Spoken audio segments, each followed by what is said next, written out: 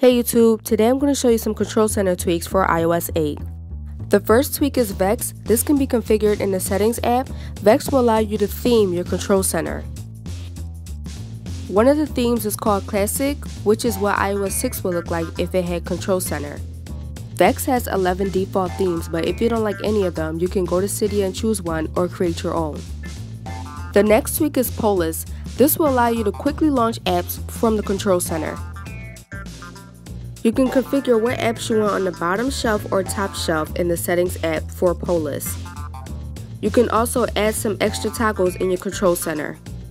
The next tweak is called CCHide.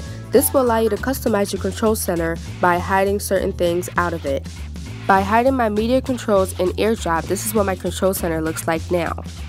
The next tweak is called FlipControlCenter. This will allow you to add extra toggles on your top and bottom shelf of your control center. FlipControlCenter can be configured in the Settings app.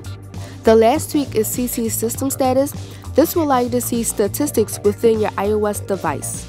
You can enable and disable certain statistics within the Settings app. Thanks for watching. Thumbs up if you liked it, subscribe for more, comment suggestions for tutorials in the next video, and comment games that you'll want hacked.